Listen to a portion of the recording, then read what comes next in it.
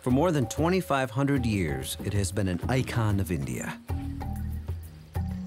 Today, an estimated 2,000 of the big cats, approximately half the world's tiger population, live in India alone. Their range stretches from Pakistan to Burma and throughout most of India. But the largest population resides in the Sundarbans National Park and Tiger Reserve.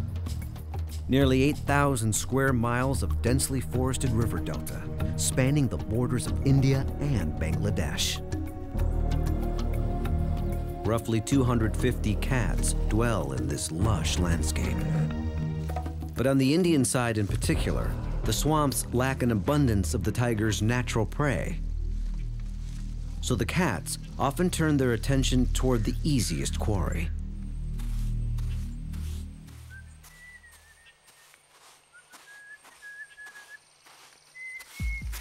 People frequent the Indian side of the park to collect wood, fish, and honeycomb. Absorbed in their chores, they are easy targets for the hungry and stealthy cats.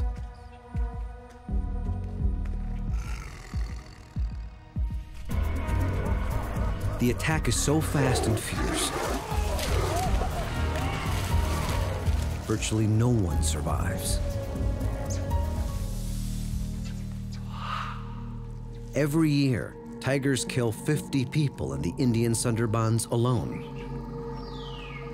making it home to the highest number of tiger fatalities in the country. Once, locals took to wearing masks on the backs of their heads to discourage attacks.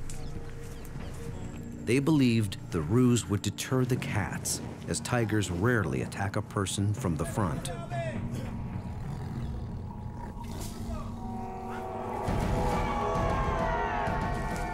But now, they fear the tigers may have caught on.